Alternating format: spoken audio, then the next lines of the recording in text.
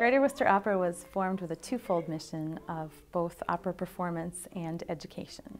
So we bring opera to the school, and we also love to have kids involved in our operas. So that's the educational part.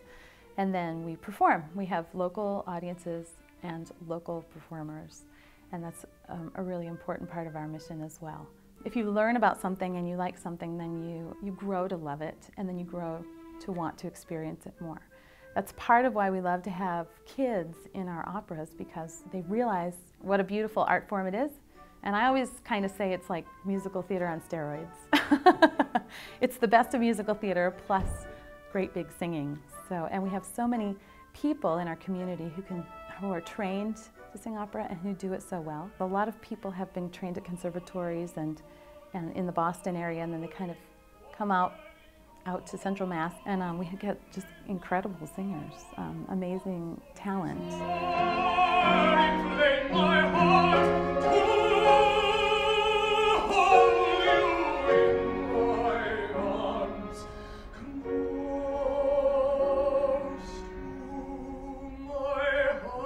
Well, I've been singing operatically really for over 25 years.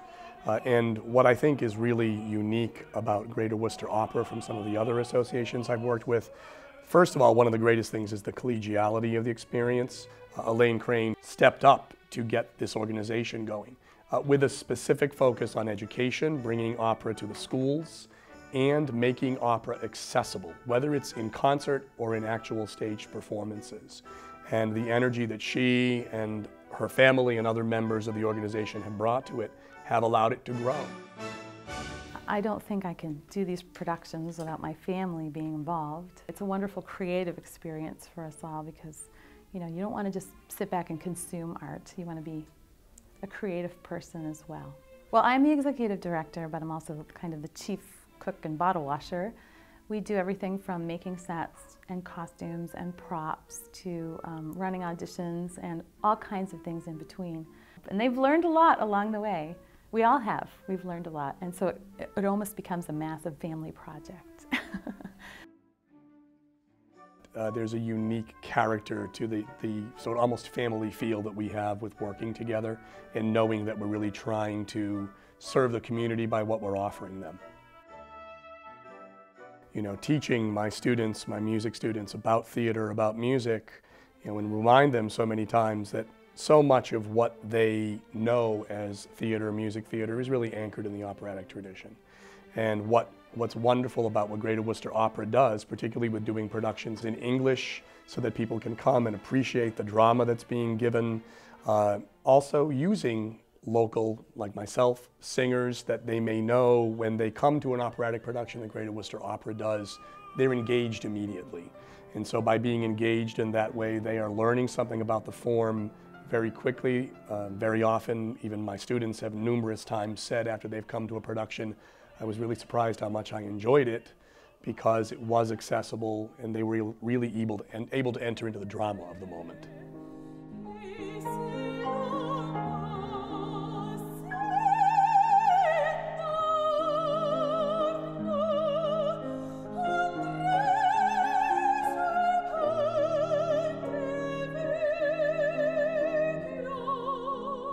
Another really important thing for our organization is our touring children's opera.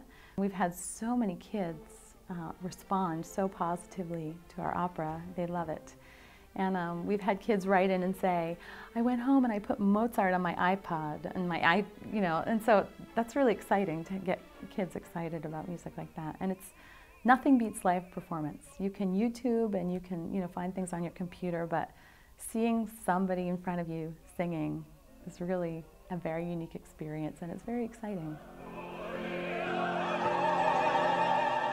I think opera, in the same way that Shakespeare is timeless, because the characters are timeless and the themes are timeless.